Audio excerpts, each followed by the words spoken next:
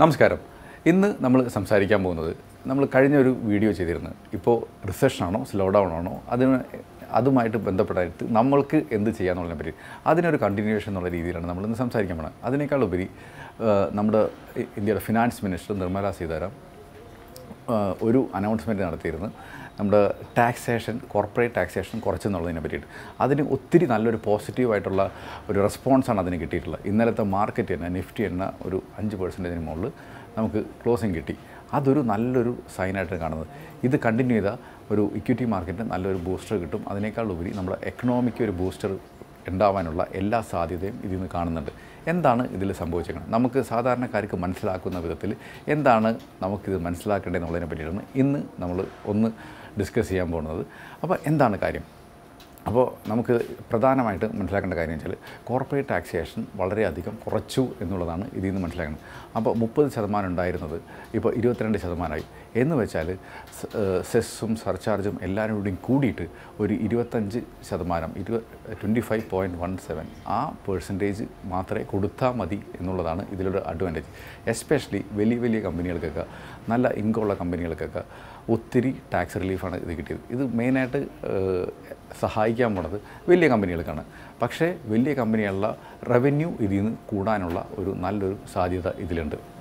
എല്ലാവരുടെയും ടാക്സ് ബേർഡനിൽ നല്ലൊരു ശതമാനം, ഒരു ഓൾമോസ്റ്റ് 10% ഒരു വ്യത്യാസം ഇത് അവർക്ക് കിട്ടും. അത് ഭയങ്കര ഒരു ബൂസ്റ്ററായിരിക്കും കമ്പനികൾക്ക്. ഇപ്പോൾ വലിയ ബാങ്കുകളെ നോക്കുകയാണെന്നുണ്ടെങ്കിൽ, വലിയ FMCG കമ്പനികളെ നോക്കുകയാണെങ്കിൽ ഇവർക്കെല്ലാവർക്കും അവരുടെ റവന്യൂ കൂട്ടാനായിട്ട് സഹായിക്കും. അത് ഇൻവെസ്റ്റേഴ്സിന് അത് ലാഭകരമായിരിക്കും. അതേമാതിരി തന്നെ നമ്മുടെ ക്യാപിറ്റൽ മാർക്കറ്റിലും അതിൻ്റെ ഒരു റിഫ്ലക്ഷൻ കാണാനായിട്ട് സാധ്യതയുണ്ട് ഇനി വരും കാലത്തേക്ക്. ഇനി മാനുഫാക്ചറിങ്ങിനെ പ്രൊമോട്ട് ചെയ്യാൻ വേണ്ടിയിട്ട് ഗവൺമെൻറ് വേറൊരു മെഷർ എടുത്തിട്ടുള്ളതെന്ന് വെച്ചാൽ October 1 തുടങ്ങിയിട്ട്, ഈ വർഷം October 1 തുടങ്ങി 31 March 2023 വരെ ഇവിടെ മാനുഫാക്ചറിങ് യൂണിറ്റുകൾ എസ്റ്റാബ്ലിഷ് ചെയ്യുന്ന സ്ഥാപനങ്ങൾക്ക് ഒരു 15% ടാക്സ് കൊടുത്താൽ മതി എന്നാണ് വരുന്നത്. ഇപ്പോൾ സെസ്സും സർചാർജ് കൂടി 17.01% കൊടുത്താൽ മതി എന്നുള്ളത് ഒരു ഭയങ്കര ഒരു ബൂസ്റ്റേഴ്സ് ആയിരിക്കും. പുതിയ കമ്പനികൾക്കൊക്കെ മാനുഫാക്ചറിങ് യൂണിറ്റ് ഇവിടെ തുടങ്ങാനും, അതേമാതിരി തന്നെ പുറമേ ഉള്ള രാജ്യങ്ങളിൽ നിന്നൊക്കെയുള്ള കമ്പനികൾക്ക് ഇന്ത്യയിൽ മാനുഫാക്ചറിങ് യൂണിറ്റ് തുടങ്ങാനും, അല്ലെങ്കിൽ തുടങ്ങിയത് കുറച്ചും കൂടിയും എസ്റ്റാബ്ലിഷ് ആക്കാനായിട്ട് ഒരു മോട്ടിവേഷൻ അതിൽ നിന്ന് കിട്ടും എന്നുള്ളത് ഭയങ്കരമായിട്ടുള്ള ഒരു കാര്യമാണ്. അപ്പോൾ ഇന്ത്യയിലേക്ക് ഒത്തിരി കമ്പനികൾ വരാനും, ഇൻവെസ്റ്റ്മെൻറ്റുകൾ വരാനും, അതേമാതിരി തന്നെ ഇവിടെ ജോബ് ക്രിയേഷൻ വരാനും, ആളുകളുടെ പർച്ചേസിങ് പവർ കൂടാനും ഒരു ചാൻസ് ഇതിൽ നിന്ന് ഉണ്ട്. അത് ഒരു വലിയൊരു ബൂസ്റ്ററായിരിക്കും നമ്മുടെ എക്കണോമിക്ക്. അപ്പോൾ ഇതിൽ നിന്ന് കാണുന്നതെന്ന് വെച്ചാൽ നമ്മുടെ ഗവൺമെൻറ് ഒരു പോസിറ്റീവായിട്ടുള്ളൊരു സ്റ്റെപ്പ് എടുക്കുന്നുണ്ട് എന്നുള്ളതാണ്. ഈ ഒരു സ്ലോ ഡൗൺ അവർ ഐഡൻറ്റിഫൈ ചെയ്യും. എന്നാൽ എൻ്റെ രാജ്യത്തിന് ഈ സ്ലോ ഡൗൺ എങ്ങനെ ഒരു ബൂസ്റ്ററാക്കുക എന്നുള്ളതിനെ പറ്റിയിട്ടുള്ളൊരു കോൺഷ്യസ് തിങ്കിങ് ആയിരിക്കണം ഇങ്ങനൊരു നിയമം അവർക്ക് കൊണ്ടുവരാനായിട്ട് സാധിച്ചത്. പിന്നെ ഡൊമസ്റ്റിക് കമ്പനികൾക്കൊക്കെ മിനിമം ആൾട്ടർനേറ്റീവ് ടാക്സ് ഉണ്ടായിരുന്നു, മാറ്റ്. അത് എക്സെപ്റ്റ് ചെയ്ത് കൊടുത്തിട്ടുണ്ട്. ഇനി പണ്ട് ഉണ്ടായിരുന്നത് ഒരു 18% ആയിരുന്നു അതിൻ്റെ ഒരു ടാക്സ് എന്ന് പറഞ്ഞാൽ, അതിനിപ്പോൾ 15% ആക്കി കുറച്ചിട്ടുണ്ട്. അങ്ങനെ തന്നെ ഒരു 3% അവർക്ക് ഒരു സേവ് ചെയ്യാനുള്ള ഒരു ചാൻസ് ഇവിടെ കൊടുത്തിട്ടുണ്ട്. ഇനി ക്യാപിറ്റൽ ഗെയിൻ്റെ കാര്യത്തിലാണെങ്കിലും അവർക്ക് ഈ സർചാർജ് പുതിയതാക്കിയിട്ട് കൂട്ടിയിട്ടുള്ള എൻഹാൻസ്ഡ് സർചാർജ് ഇവർക്ക് വരത്തില്ല. ഇപ്പോൾ അവർ STT കറക്റ്റായിട്ട് കൊടുത്തിട്ടുണ്ടെങ്കിൽ ഇതെല്ലാനും.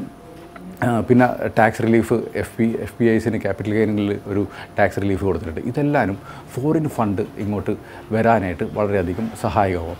ഇപ്പോൾ പിന്നെ ബൈബാക്കിൽ ഒരു ടാക്സ് ഇംപ്ലിമെൻറ്റ് ചെയ്യുന്നുണ്ട്. അപ്പോൾ ബൈബാക്ക് ജൂലൈ 2019 മുന്നേ ബൈബാക്ക് അനൗൺസ് ചെയ്തിട്ടുള്ള കമ്പനികൾക്ക് ടാക്സ് റിലീഫ് കൊടുക്കുന്നുണ്ട്. അപ്പോൾ വിപ്രോ, ഇൻഫോസിസ് അങ്ങനെയുള്ള കമ്പനികളൊക്കെ ഇതിന് മുന്നായിട്ട് അവർ ബൈബാക്ക് പറഞ്ഞിട്ടുണ്ടായിരുന്നു. അവർക്ക് ഈ ഒരു ടാക്സ് എക്സംഷൻ വളരെയധികം ഗുണകരമായിട്ട് വരും. അവർക്ക് ആ ടാക്സ് കൊടുക്കേണ്ട, അവരുടെ ടാക്സ് ബർഡൻ ഒത്തിരി കുറഞ്ഞതായിട്ട് നമുക്ക് കാണുന്നുണ്ട്. ഇതെല്ലാനും ആ ഷെയർ പ്രൈസിൽ എഫക്റ്റ് ആവാനും, അതേമാതിരി ഇൻവെസ്റ്റേഴ്സിന് ആ ഒരു ഗെയിൻ മാർക്കറ്റിൽ നിന്ന് കിട്ടാനും സഹായകമാകും. അപ്പോൾ ഇങ്ങനത്തെ ബെനിഫിറ്റ് ആർക്കാണ് ഏറ്റവും കൂടുതൽ കിട്ടുകയെന്ന് വെച്ചാൽ വലിയ കോർപ്പറേഷനായിരിക്കും. ഈ നല്ല ടാക്സ് കൊടുക്കുന്ന കോർപ്പറേഷന് 30% കൊടുത്തിരുന്ന ആളുകൾക്ക് ആ ഒരു 22% മാറുന്ന ഒരു അവസ്ഥയാണ് ഇവിടെ നടക്കുന്നത്. അപ്പോൾ അതിൽ നിന്ന് ബെനിഫിറ്റ് ഉണ്ടാവുന്ന കാര്യം വെച്ചാൽ അവരുടെ റവന്യൂ കൂടും, അവരുടെ ഇൻവെസ്റ്റേഴ്സിന് നല്ല ലാഭകരം ഉണ്ടാകും. അവരുടെയൊക്കെ ഈവൻ ചെറിയ കമ്പനിക്കാണെങ്കിൽ ഇപ്പോൾ മാനുഫാക്ചറിങ് യൂണിറ്റിൻ്റെ കാര്യവും പിന്നെ ഈ ആൾട്ടർനേറ്റീവ് ടാക്സിൻ്റെ കാര്യമൊക്കെ പറഞ്ഞല്ലോ. അപ്പോൾ ഈ കാര്യങ്ങൾ സംഭവിക്കുമ്പോൾ ഇവരെല്ലാവരും വർക്കിംഗ് ക്യാപിറ്റലിൽ കുറച്ചും കൂടി ഈസി ആയിട്ട് കിട്ടാനായിട്ടുള്ള ചാൻസ് ഉണ്ട്. അതേപോലെ തന്നെ പുതിയ പുതിയ മാനുഫാക്ചറിങ് കമ്പനികളൊക്കെ ഇവിടെ വരുമ്പോൾ തന്നെ ഇവർ ലോണിൻ്റെ റിക്വയർമെൻറ്റും കാര്യങ്ങളൊക്കെ കൂടാനായിട്ട് ചാൻസ് ഉണ്ട്. ഇതെല്ലാം ബാങ്കിൻ്റെ ലോൺ എഫിഷ്യൻസി കൂട്ടാനായിട്ട് ചാൻസ് ഉണ്ട്. ഇതെല്ലാം കാരണം ഇപ്പോൾ മാർക്കറ്റിൽ നല്ലൊരു പുരോഗതി ഉണ്ടാവാൻ പറ്റും എന്നുള്ളതാണ് നമുക്കിതിൽ നിന്ന് മനസ്സിലാക്കുന്നത്. ഇതിൽ വേറൊരു ക്യാച്ച് ഉള്ളതെന്ന് വെച്ചാൽ ഈ ടാക്സ് റിഡക്ഷൻ വന്ന സ്ഥിതിക്ക് ഗവൺമെൻറ്റിന് ഇപ്പോൾ 1,45,000 കോടി രൂപയുടെ ടാക്സ് കുറയാണ് ഉണ്ടാകുന്നത്.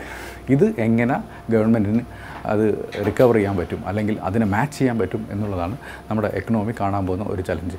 അതിനൊരു എക്സ്പെക്റ്റേഷൻ വെച്ചാൽ ഇങ്ങനെ ടാക്സ് റിലീഫും കാര്യങ്ങളൊക്കെ കൊടുത്തപ്പോൾ പുതിയ യൂണിറ്റുകൾ ഇവിടെ വന്ന് ബിസിനസ് തുടങ്ങിയും മാർജിൻ കുറവാണെങ്കിലും സ്കെയിൽ കൂടിയിട്ട് ആ ടാക്സ് കുറവുള്ളത് ഗവൺമെൻറ്റിന് പരിഹരിക്കാൻ പറ്റും എന്നുള്ളതാണ് അവരെ ലോജിക്ക് ഉണ്ടാവുന്നത്. അങ്ങനെ എത്രയും പെട്ടെന്ന് നടക്കുകയാണെങ്കിൽ നമ്മുടെ കൺട്രിക്ക് വളരെയധികം ഗുണകരമായിരിക്കും. ഇൻവെസ്റ്റേഴ്സിനും അതിൽ നിന്ന് ബെനിഫിറ്റ് ഉണ്ടാക്കാൻ പറ്റും. അതേമാതിരി ഒത്തിരി ജോബ് ഇവിടെ ക്രിയേറ്റഡ് ആവും. അത് മുഖേന പർച്ചേസിങ് പവർ ഒത്തിരി കൂടും. ഓരോ ആളുകളുടെ കൺസംഷൻ കൂടും. അത് ഓരോ കമ്പനികളിൽ പിന്നെയും പ്രോഫിറ്റായിട്ട് നടക്കാനുള്ള ഒരു ചാൻസ് ഉണ്ട്. ഈ ഒരു പർട്ടിക്കുലർ മൂവ് മിക്ക ഫണ്ട് മാനേജേഴ്സും മിക്ക ഇൻവെസ്റ്റേഴ്സും വളരെയധികം പ്രൈസ് ചെയ്താണ് സംസാരിച്ചിട്ടുള്ളത്. ഈ ഒരു മൊമെൻറ്റം നമ്മുടെ ഇവിടെ മാത്രമല്ല ഗ്ലോബൽ ഇൻവെസ്റ്റേഴ്സിനും ഇതൊരു പോസിറ്റീവായിട്ട് കണ്ട് ഇന്ത്യയിലേക്ക് കൂടുതൽ ഫണ്ട് വരികയാണെന്നുണ്ടെങ്കിൽ നമുക്കെല്ലാവർക്കും ഒരു നല്ല കാര്യമായിരിക്കും. ഒരു ഇൻവെസ്റ്റേഴ്സിന് നല്ലൊരു പ്രോഫിറ്റ് ഉണ്ടാക്കാനും നല്ലൊരു ക്യാപിറ്റൽ ഗെയിൻ ഉണ്ടാക്കാനും ഒരു അവസരമായിരിക്കുന്നതാണ് എനിക്ക് തോന്നുന്നത്. ഇത് ഒരു സമ്മറിയാണ് ഇന്നലെ സംസാരിച്ച നമ്മുടെ ഫിനാൻസ് മിനിസ്റ്റർ അനൗൺസ്മെൻറ്റിനെ പറ്റിയിട്ട്. ഇത് സാധാരണക്കാർക്ക് ഈ അനൗൺസ്മെൻറ്റിൽ നിന്ന് എന്ത് മനസ്സിലാക്കണം എന്നുള്ള രീതിയിലാണ് നമ്മൾ ഉദ്ദേശിച്ച് പറഞ്ഞേക്കുന്നത്.